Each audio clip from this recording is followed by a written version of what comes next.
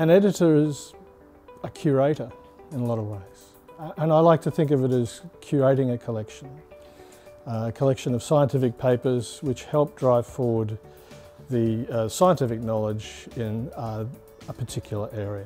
I see the editor role as being responsible for everything that gets published in the journal, but I think on a broader angle, being responsible for curating new knowledge in perpetuity in my field of research.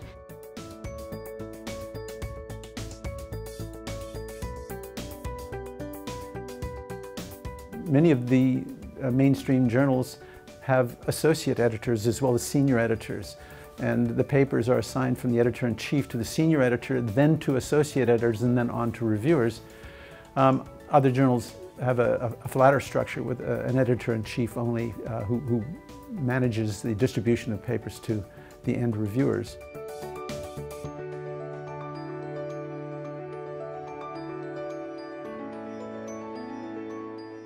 So there is a code of conduct called the COP, so the Committee on Publishing, and it has a set of best practice guidelines that governs how editors should practice their roles.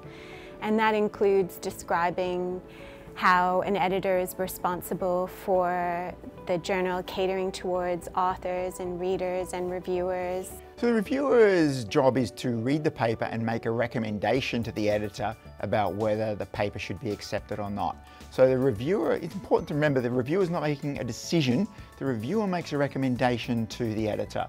And the editor looks at all of the reviews and looks at the quality of the reviews and makes their decision based on that. I'm an editor-in-chief and an associate editor to some respect as well, are responsible for the quality and the ethics of the material being published in their journal. I'm going to make an admission here that one of the first things I look at is the references. I scan the references to get a sense of what material are they drawing from. The reviewer themselves looking for a paper that is readable, says something new, interesting, important, and of course that's subjective, that's up to the reviewer to decide how well a paper does on those kind of metrics. When I look at a paper initially as editor-in-chief, prior to distributing it to any senior editor, I'm trying to assess whether there's fit, whether there's quality, whether the work is adequately advanced, whether there's clarity.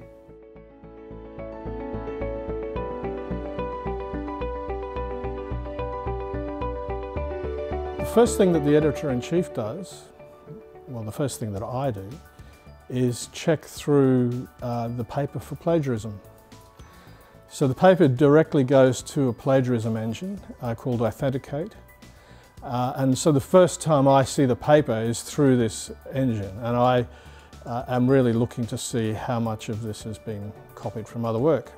So I find there are issues that probably arise monthly on these topics, but we have handling editors that run every manuscript through those processes, and it's remarkable how much you find, and then it's up to the editor-in-chief to decide how much is too much in an article. If I feel that the level of copying isn't too bad, that I can accept it, then I will either send that, I will then make a decision on the paper from a desk perspective. So I will really look at the paper and say, is this a paper that I want to publish?